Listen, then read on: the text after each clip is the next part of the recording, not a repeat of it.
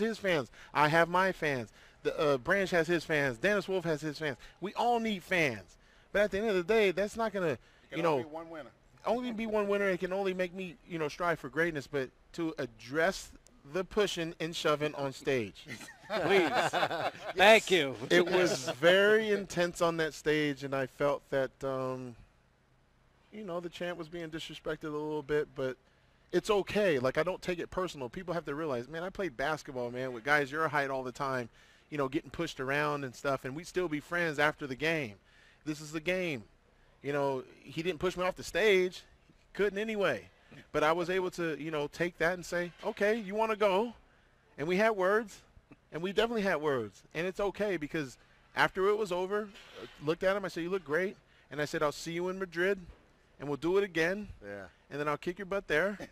And then we'll come back the next year, and we're going to go through this whole cycle until someone gives up.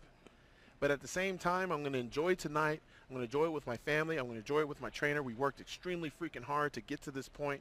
And regardless of pushing and shoving, with all the hate that goes against Team Heath, at the end of the day, we're 3-time Mr. Olympia champions. And the final question for you, how are you going to take this moment and enjoy it with your trainer and your family?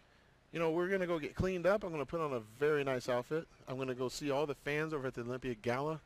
That's what I love to do, is to go share that moment with the fans. And we're going to go party tonight. We're going to enjoy ourselves. And I think Ronnie is going to come with us. Yeah. It's very, very cool because I remember my first Mr. Olympia contest that I watched was after I won the 2005 USA. And I watched this man win, I believe it was your 8th Sandow title. And I was actually in the privilege to hang out with Ronnie and Hani Rambod. All night, actually, till 8 in the morning, and got to see We partied. how Mr. Olympia does it. So, how did you tell you all about it? oh yeah,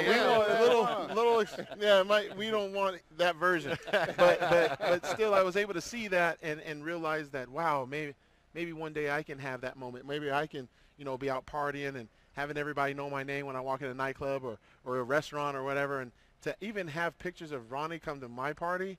Ronnie, it's an honor and a privilege. I mean, you're an inspiration to everyone. I have 4 Ronnie Coleman 8x10s in my house. I have all his DVDs. I waited 4.5 hours to get this man's autograph in Denver, Colorado in 2004. Nice. And I may be best friends with Jay, but he is the man. 8-time, that's right, 8-time.